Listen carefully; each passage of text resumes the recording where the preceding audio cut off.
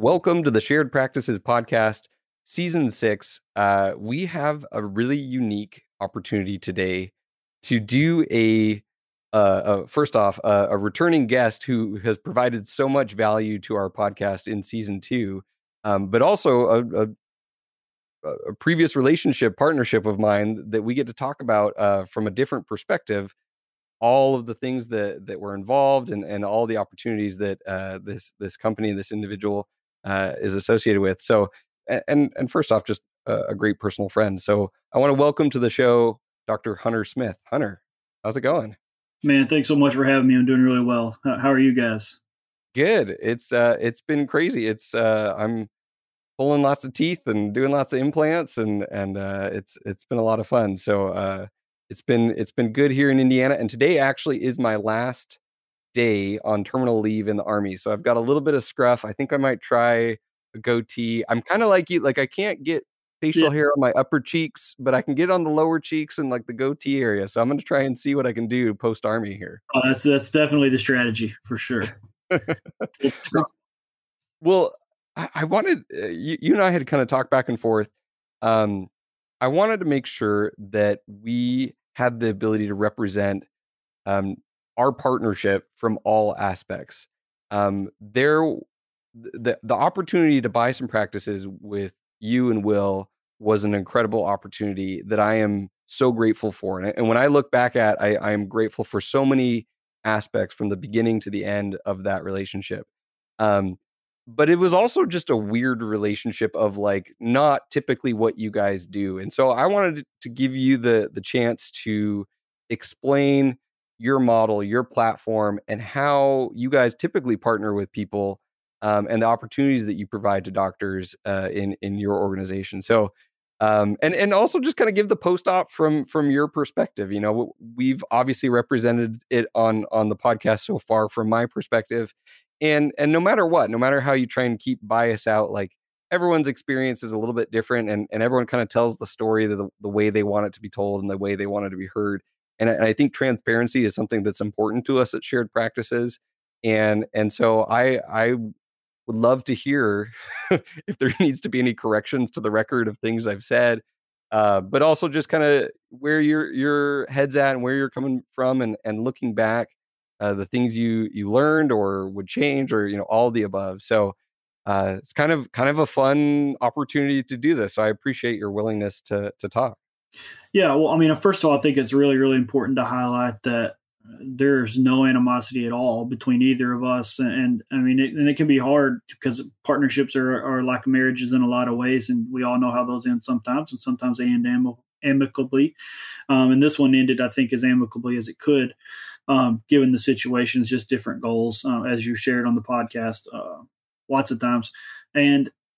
And for us, you know, I think that speaks to both your character and kind of how we operate as a company, and hopefully us individually, in that, hey, it's there's the business side of this, what we're trying to do. And if it doesn't fit, it doesn't fit, no matter how much, you know, financial incentive or personal incentive or how we feel about the other person. So I think it's really important to highlight that absolutely no ill will. I know it not on our side, and I don't think either on your side. No, absolutely. And in fact, the overwhelming feeling is, like I said earlier, gratitude, and then just a twinge of guilt. I still have this like lingering sense of like, man, I bought these practices with Hunter and Will, and then I said I was going to be the local managing doctor, and I've kind of abandoned them and moved on to other things. And so there is this sense of like, man, did I not live up to my end of that? You know, even though we ended things well on a great terms, you know, for some reason, guilt is an emotion I'm good at, and so that one just kind of lingers a little bit there as well. No, I think we're understanding. Both sides are understanding of it, and frankly, you'd given me the opportunity soon after we kind of started our different paths to come on, and at the time, I was, you know, I didn't want anybody to think that there was any ill will. I wanted you to be able to tell a story. It's certainly your platform, and George and the rest of Shared Practices platform, and y'all's story to tell. But what I wanted to jump on about, as I thought more about it, was one, show that, you know, there is no animosity or anything like that, and two, hopefully give them some perspective, because the type of market that I'm in, where there are limited partners or minority partners, or partners at a JV or a practice level that are part of a bigger organization, is a really growing segment of our dental industry. And just like solo practices, and just like associateships with large DSOs, there's the good, bad, and the ugly with those, and the good and the bad and the ugly companies. So I wanted the opportunity to kind of do a recap of our relationship, and then maybe explain something about GPS. But whether I do that or not is kind of up to you.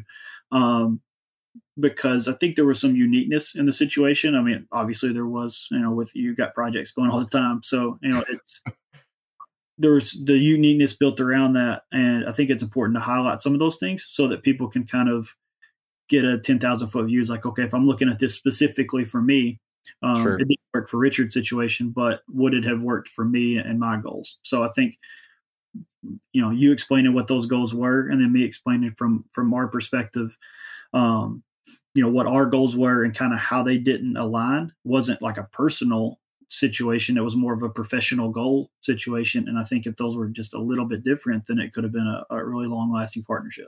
I think one of the big things that we differed on was I wanted to be placing implants. I wanted to be doing endo. I wanted to be, investing in certain technology. I was looking at getting a CBCT in a van that I could drive around between the practices. Did I tell you that ever? I know there was the endoscopes, and you got those all installed, and then I don't remember about the CBCT, to be honest with you. You may have, but Well, and I don't think I even told you guys, but I kind of knew that I was like, well, we got to there. I knew that it almost didn't. The practices didn't justify it. Like from a business decision, there wasn't enough surgery and implants and all of those things that even if we had the CBCT in house, that it would make sense from a business decision to do the CBCT. But it was one of those things that like I wanted it.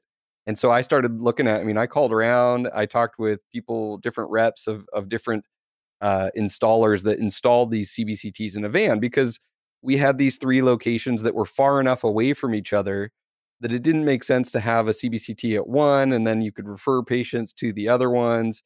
Um, and so it was one of those things of like, I was realizing that the direction my clinical practice wanted to go to was also different than what these practices could really accommodate and focus on, from a business perspective as well. So, but let's start from the beginning. So let's start from kind of where you guys were in your growth of GPS, when I came on the scene, and what were the factors that made you decide, okay, yeah, let's buy these three practices with Richard.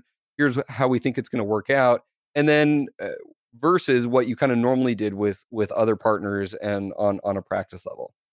yeah, I think that'll highlight for sure. One of the differences for us was, we weren't regional at the time, but we were fairly localized. We were in a couple states, and I don't know if anybody knows where Jonesboro, Arkansas is. It's kind of on the far east side of Arkansas. So we were in the northwest parts of the state as well, which actually is probably almost as far as Indianapolis is. So we had some geographical spread there, but all of our partners at the time were either partners who had bought in, that were providers within the practices that purchased in, or that acquired alongside us with the intention of being the full-time provider, clinically in the practice.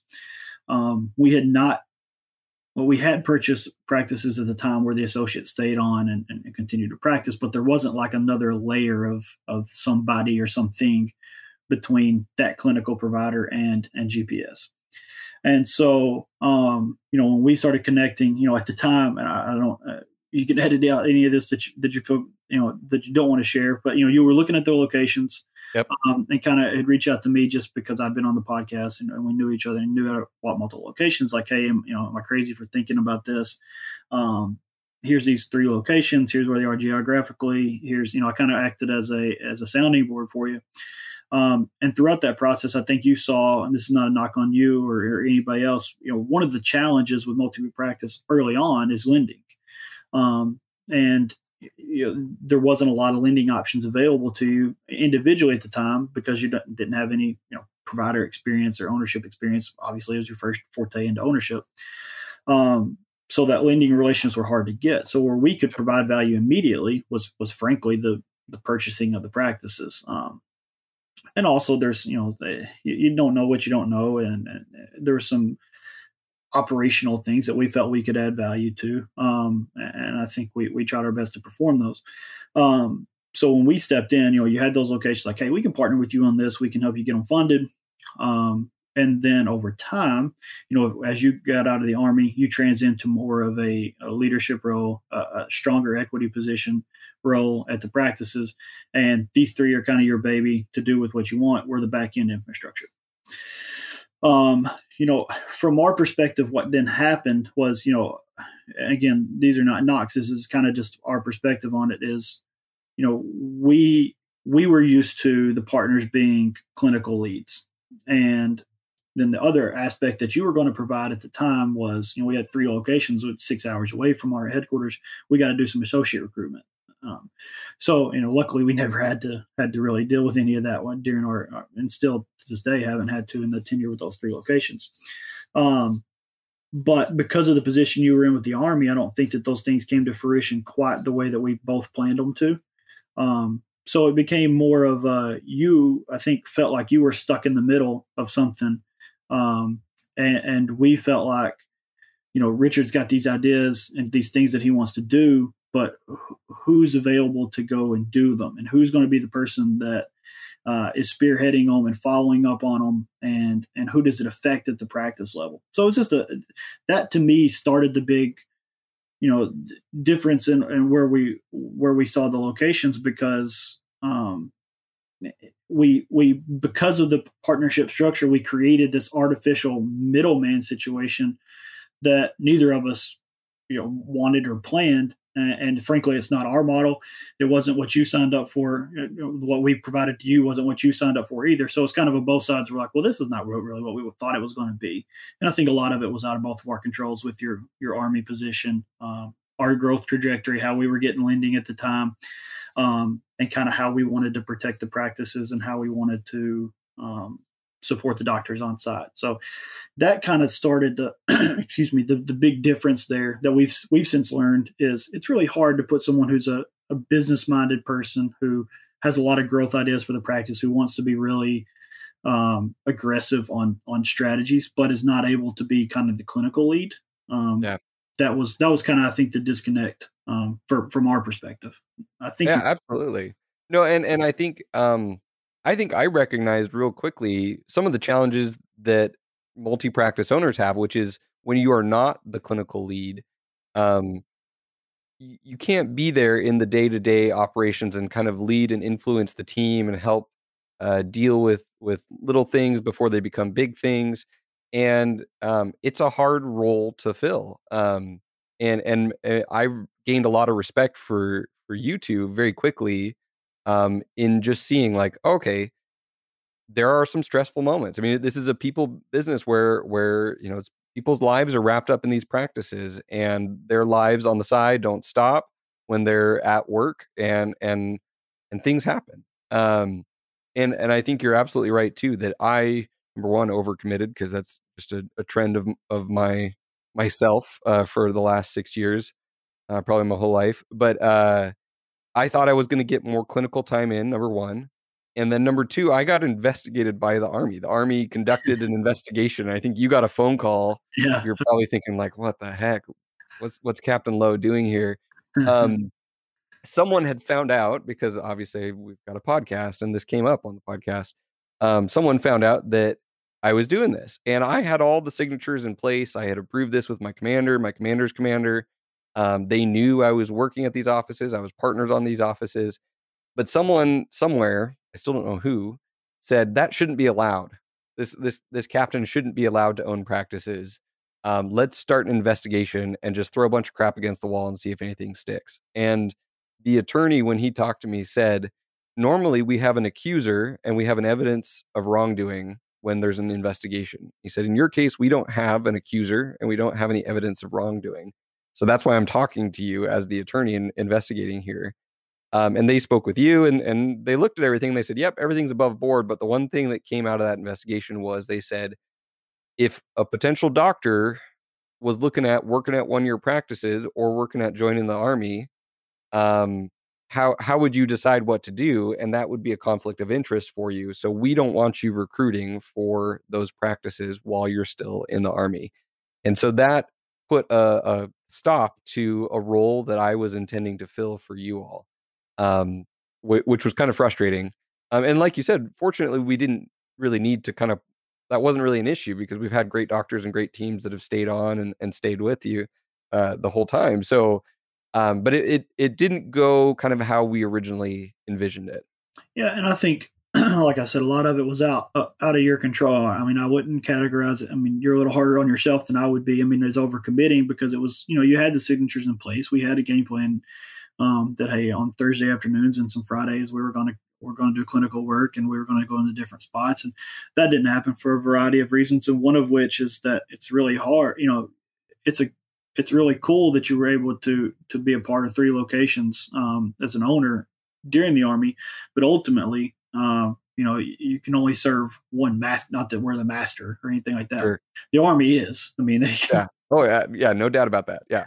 What you do. So if they say like, hey, you can't, and you want to save your termination early leave days to get out sooner and not maybe blow those on a Friday at one of the locations that you may or may not see patients at. So the 20-ish hours a week that we had kind of theorized between the two of us clinically that were available turned out not to be. So now we're kind of stuck with, okay, we were going to use recruitment and to add clinical value to the practices. And because of things kind of out of both of our control, those couldn't happen. So it's like, okay. And then you get a wealth of information from the podcast and your listeners do, and the people that you speak with. And so you got these ideas and they're great ideas. They're things that we want to implement. But what I would caveat that with is like a good example that I can remember is, we wanted to turn up marketing in one of our locations and really kind of push some patients through. And we talked about going with an agency that's been on, your podcast that does a great job with marketing, that would be a really sophisticated package for the practice. And I remember talking to Will about it. It's like, hey, it's not a rocky start with Richard, but I want to do something here. Feel like we're on the same page with something. Let's look into this, and his first question was a really good one for me. He's like, okay, who's going to see the patients? And, then it was like, oh, okay, maybe we need to dive into it a little bit more. And then we look at the schedule and we're already 10 business days out for the new patients we have. Let's ask the doctor on site, like, hey, do you want to work a Friday? Do you want to increase your availability? Do you want to shorten these schedules or the time frames for the new patients? And not that she was overwhelmed, but, her answer was, I'm pretty comfortable with the schedule that I have now and kind of the flow of the office. It feels good. So it was that situation where you're caught that's hard because you want to grow the practice. You want to improve the practice. You always want to drive new patients in, but we had a capacity issue, not a marketing issue. So from your perspective, I'm sure it felt like, oh, here's these guys again telling me that we can't do something. And from our perspective, it's like, Richard wants to do all the stuff that he's learning about, and there's no one to implement it and to actually see the patients that we would drive in. So that's just it's an anecdotal example, but I think it speaks to kind of the relationship and where the goals started to disalign. It's, from a multi-practice perspective versus I think a lot of the guys and girls that listen to the podcast, and George is included in this list, they went into a practice as an owner and they were the clinical leads. Mm-hmm. So if you say, hey, I want to increase new patients and I want to see more new patients, that's your schedule. You're like, oh, well, I don't have anywhere to put them. I need to work Fridays. Right. And that's a different position than I want to increase new patients at the office. You need to go, work Fridays. And so she's like, well, wait a minute. I got a 4-day-a-week contract here. I make X amount. I'm comfortable with what I'm making. I don't want to do that. So it's that's just a huge difference in what we were used to experiencing, because we had clinical people on site that were the doctor leads. Our partners that were on site were the clinical leads, to the point that if they came to us and said, hey, I want to increase new patients, like, okay, well, you're the one that got to see them. Let's go get it. And it just started that relationship of, Richard's kind of stuck in the middle here where he's got the ideas. He's got good ideas, good things that'll grow the practices, but, how do we get it into the practice efficiently? Cone beam's another one. Great value add to the practice, implants add to the practice, but okay, who's going to be the one that does the training for the cone beams? Who's going to take the cone beams? Who's going to code out the cone beams? And then what's Richard's schedule going to be like when he wants to come in and place implants? Are we talking 2 or 3 times a month and there's no consistency there, or what. So it was a thing where we got caught on what exactly your role should be. Sure. And I think it was because it was different than what both sides saw and what both sides were used to experiencing. Certainly was different for us. We were not prepared for, a partnership that didn't that wanted to be on the business side but couldn't, because again of outside control, provide the clinical aspects that they were the lead doctors in our other locations. So Yeah, and I think it made me realize real quick the the difficulty to lead change and introduce change at not just one office where you're not the clinical lead, but multiple offices. I mean, you're trying to change systems and change things that a team is used to, or introduce a new procedure, introduce something new, and you're not there to drive that change. It becomes hard real quick to implement, and you have to be real selective. And some things, like I saw, one thing that was worth it for us to change up front was the switch to open dental. And that was hard.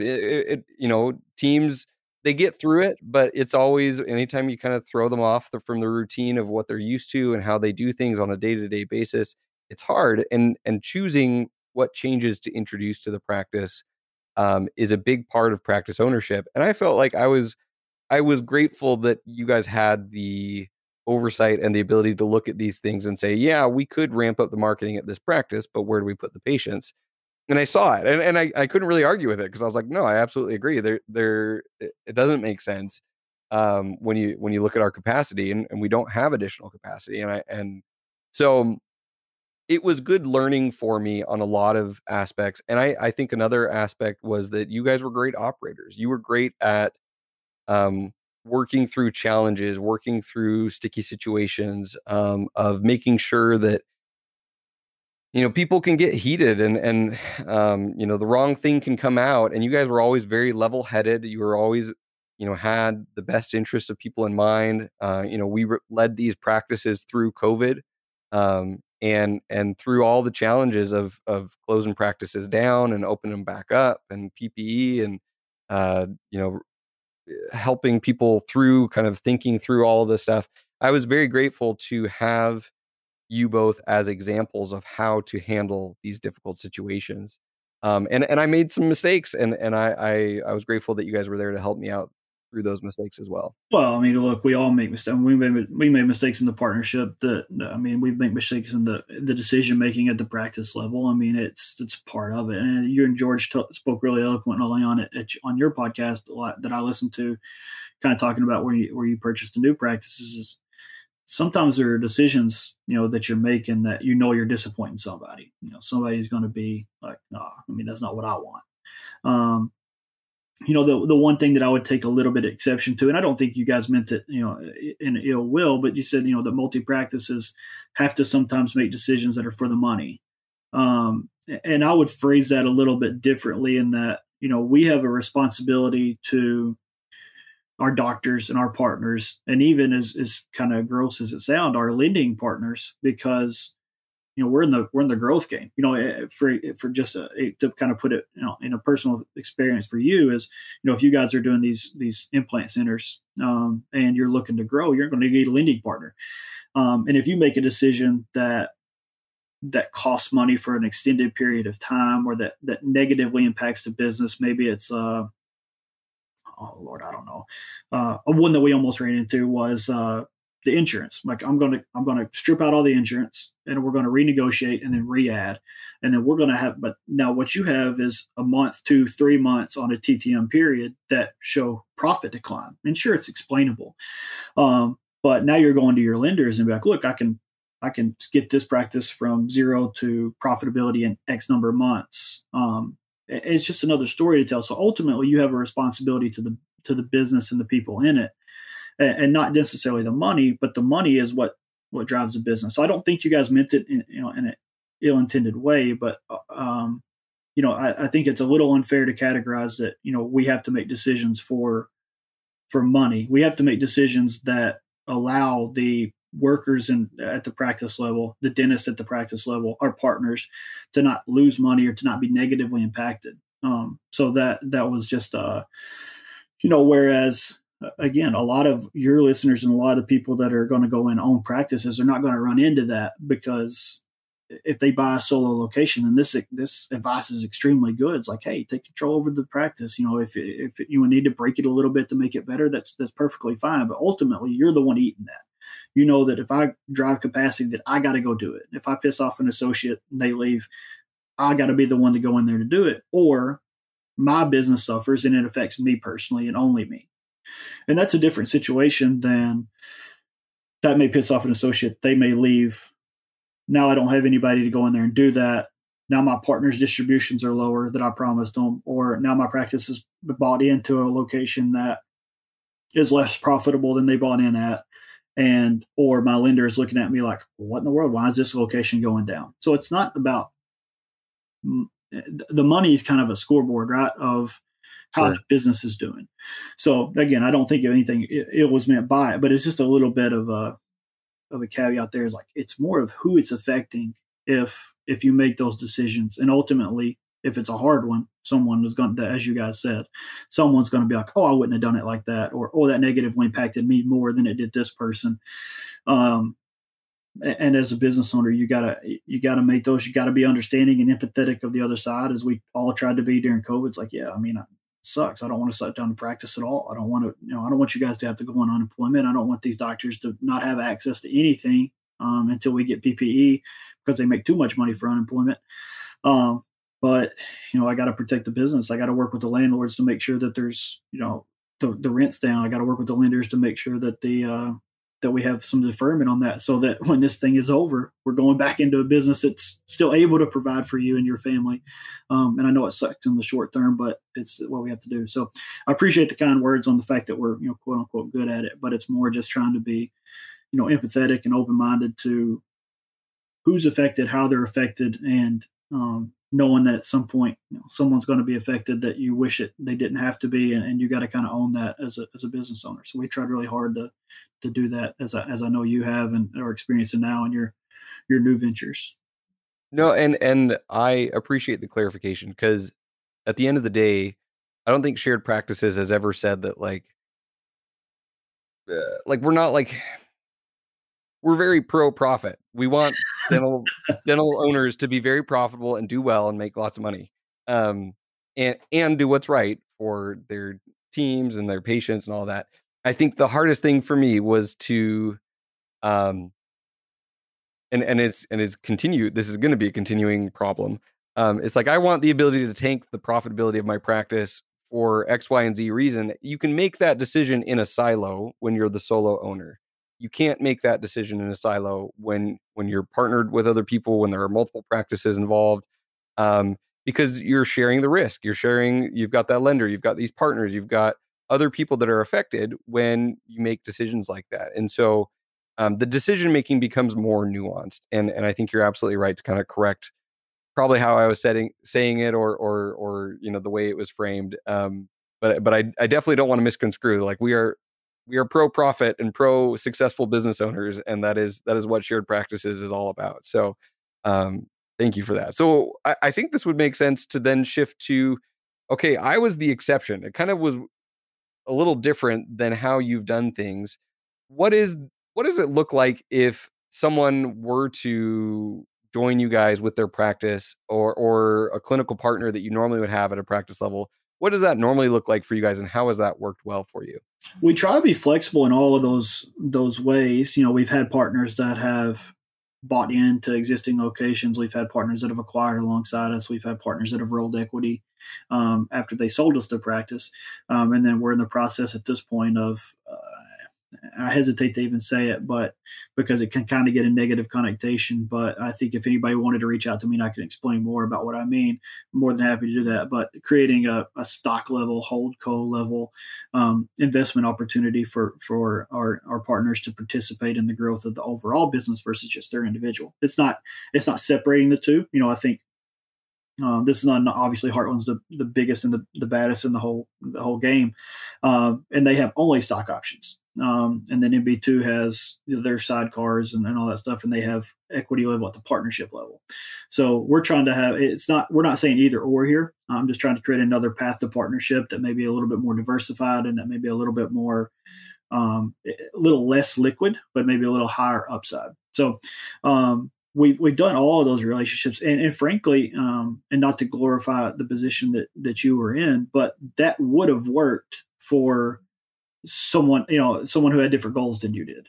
Because if at the end of the day, if someone wanted to work, that came to us with 3 locations and they wanted to work with a regional manager on kind of the day-to-day side and then provide some clinical work here or there, and get a distribution check every month. I think that was ultimately, at a high level, that's unfair to categorize like that because there was obviously negatives that you came to us and you said you felt guilt. I felt guilt every time I had to say like, Rich, I don't think that's the best idea. And in this particular case, I still kind of like, man, I hate to poop on the guy's dreams here, but it's one of those things where like if you were perfectly fine with that, or hey, I want to work a few hours a week and do some clinical work and and kind of draw a check, so to speak. I think that would have worked. Ultimately, you've made the decision that wasn't for you, which is, as George said, it was very impressive to have the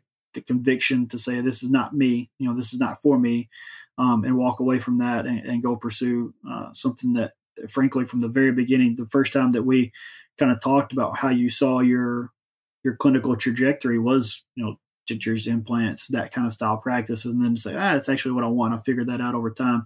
That's originally what I wanted to do. And walk away from that took a lot of character and a lot of courage. But that relationship even would have worked for a different person. But I think the more MO way is I want business level support.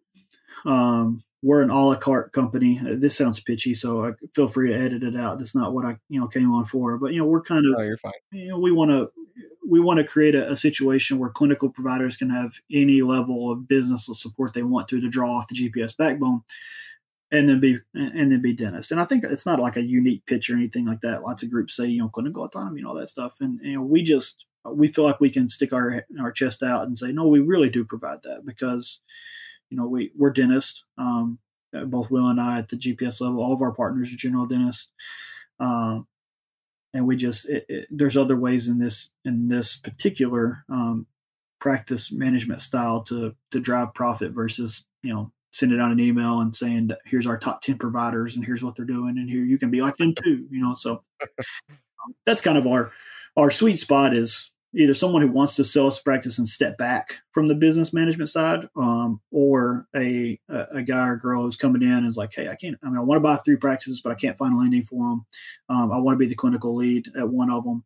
Or I got the solo location that I'd like to, but I'd like to participate with you guys. And maybe one day we buy multiple, or maybe I just stay at this practice forever and I don't have to worry about, COVID, I shut down. Oops, sorry. Right. I'm just, call GPS. They'll get your PPP loan. So that's they'll handle it.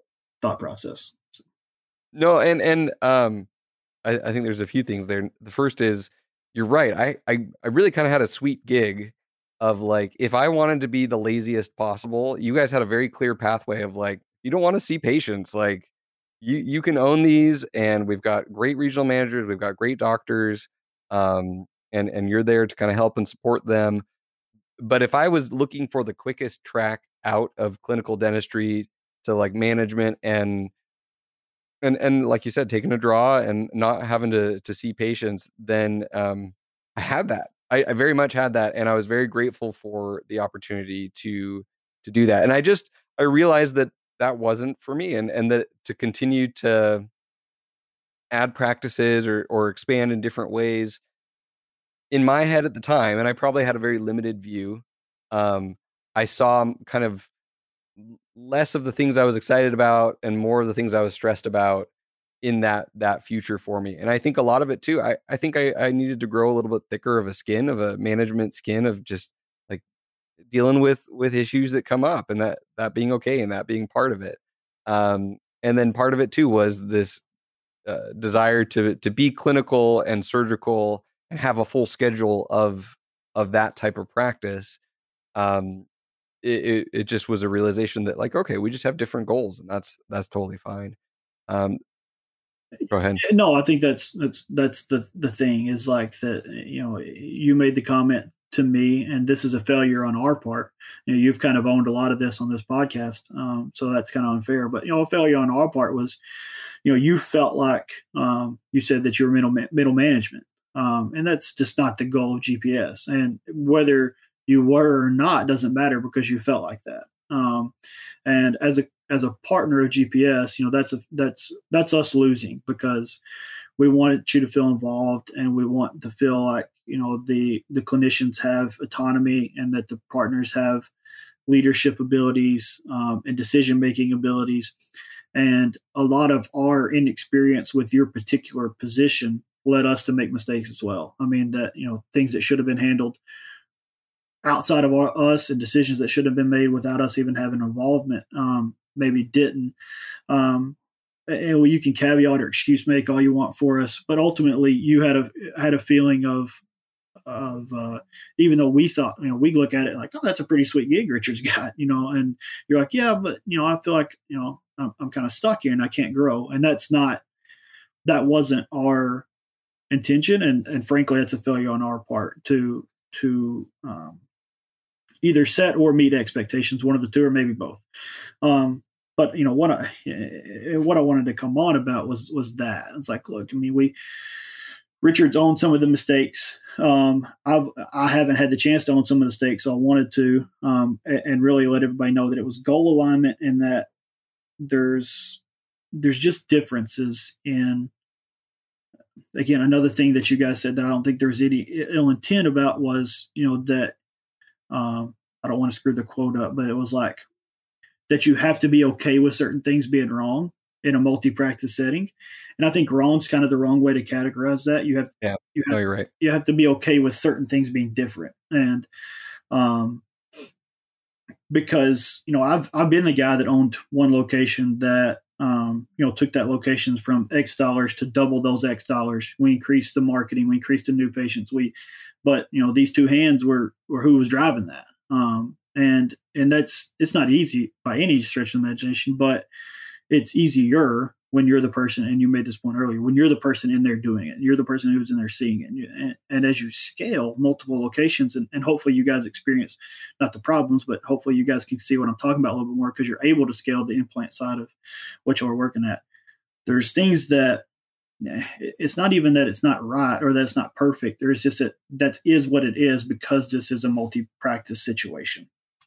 So that's kind of, as I step back and look at this, it's like, okay, this is really just a difference in, goals, and two, what Richard, and I think George, and this is not a knock on him, but, from that podcast that he's just not had the opportunity to experience yet, is that it's not right or wrong. It's not about money or not money. It's just that when you go from, I have my two eyeballs on that practice all the time. I know everybody in there intimately. I know how much they make. I know what their hours are. I know what, their family situation is. That's a different dynamic than that practice is 8 hours away. They've had 3 assistant changes in the last year. I don't even know which one's there anymore. How can I support that person? And I really can't. Like I need my partner or my regional manager or something like that to help drive that relationship. So it's just a difference. I mean, it was probably tongue in cheek, but George said, what did he say, that it was easy to scale multiple locations? That you guys did. Yeah. And I have told him I am the first one telling George that like this is not as easy as you think it is. And I continue to be. I rain on the parade of shared practices way too often of like, guys, this is crazy. What are we doing? This is going to be harder. And here's all the ways that it's going to be harder. And I've lived and seen some of that, and we're going to experience some of that firsthand as well. And you're good guys are good operators. I mean, you're probably George's. I mean, you've not had the chance to kind of show your chops to the extent that George has yet at a solo location, but he's probably a better solo operator at the practice level than I am, or than Will is. But that doesn't mean that okay, I can replicate that exact situation across 5 locations. So, I think he made it tongue in cheek. He's like, hey, we're taking these implant locations because that's a challenge and it's too easy to scale, GP practices. Right. Or like, yeah, well, yeah, if you do one at a time and you stare at the practice and you guys, you're getting numbers from owners and, as your practice underwater segment, which is awesome. And you're sharing that, here's what your numbers are telling you. Here's what you can do differently.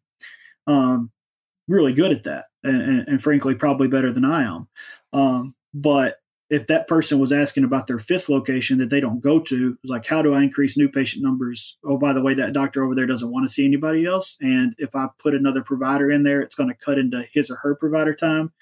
And now that person's upset and the staff doesn't want to work on Fridays anyway. And you know what I mean? It's again, it's not like a right or wrong situation, but it's certainly not easy. And, And there's nuance to it. yeah, And I think we definitely did not give weight to that nuance in the way that we should. yeah, I mean, I don't want you to feel like I'm bitching or anything like that. It's just more of like it's it's you don't know what you don't know, and I'll give you guys full credit on operationally, you personally on what your goals were, matching on having the character and conviction to go do it. George from his operational knowledge and taking that location and growing it. But I wanted to provide, from my perspective, here's what I saw, and also for any listeners that take value in this, because I think it is a growing segment, is what we haven't had time to speak on today, really yet, is hopefully a lot of these things are things that GPS does well, and not necessarily,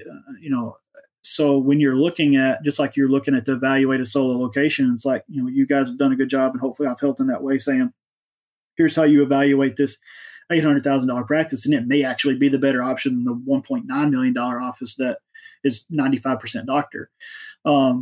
You kind of need to look at the same way if you're looking at partnership groups, because there's lots of, where does the equity live? How does the equity come back to you? Is there distributions, or is it HOCO stock and it's illiquid and you can only sell it to another doctor?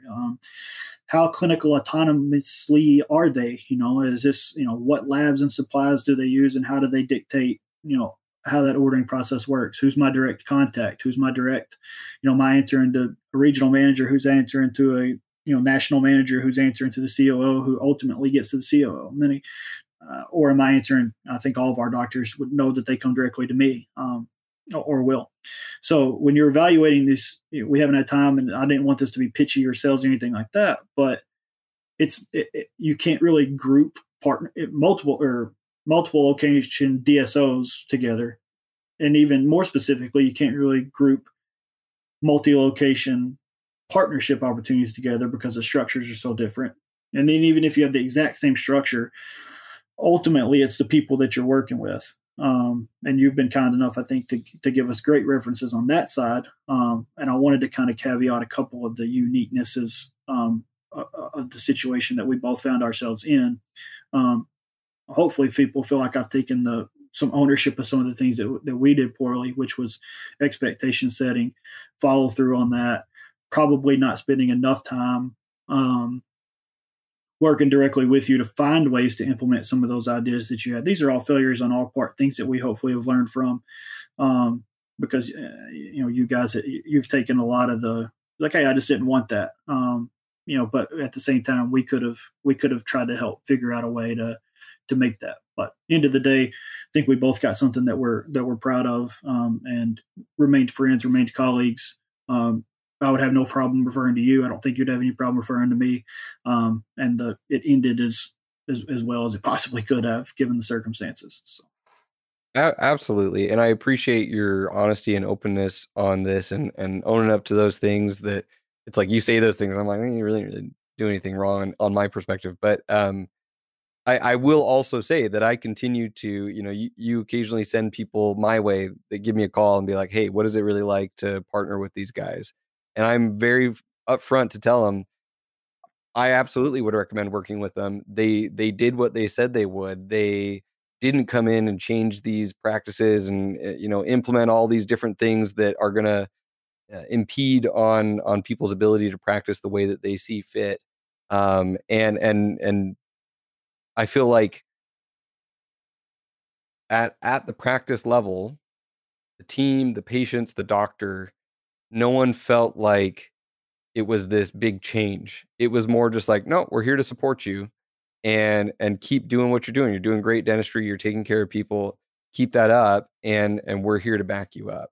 And that all along the way happened. And I've continued to tell potential doctors who are considering working with you guys that absolutely, if that's what you're looking for, if you want to be a clinical partner and don't want to mess with all this other stuff, and have realized that practice ownership, the business side of things, is not fun to you, these are the guys to work with. So I continue to send people your way and to recommend the great partners, great people, and people that I inherently trust and continue to recommend. So thank you. I really appreciate that. I mean, obviously, at the end of the day, that's what matters most to us. I mean, it's you want to feel like you're doing right, out there in the, there's lots of groups that are expanding and growing, and you want to feel like at least that people feel like you got their best interest at heart and that you're working for them. At the end of the day, it's a job. You are trying to earn a living.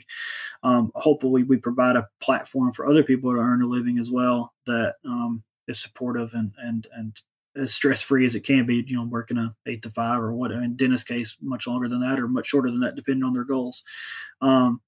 But I do think, and not to put you on the spot or anything like that, but this, we've talked about this before. It's a growing segment of dentistry. I mean, a lot of people are getting more into partnerships, and maybe I'm not the right person to speak on it because I obviously have a bias, and I co-own a group that provides those services. But the same way that hopefully I provided value early on and shared practices on the valuation of the dental side, I think it's worth an episode or two or conversations. People can reach out to me on it. Again, caveat that I have a bias. I mean, I obviously own part of it. So you got to take what I say with a grain of salt on what's best and not best.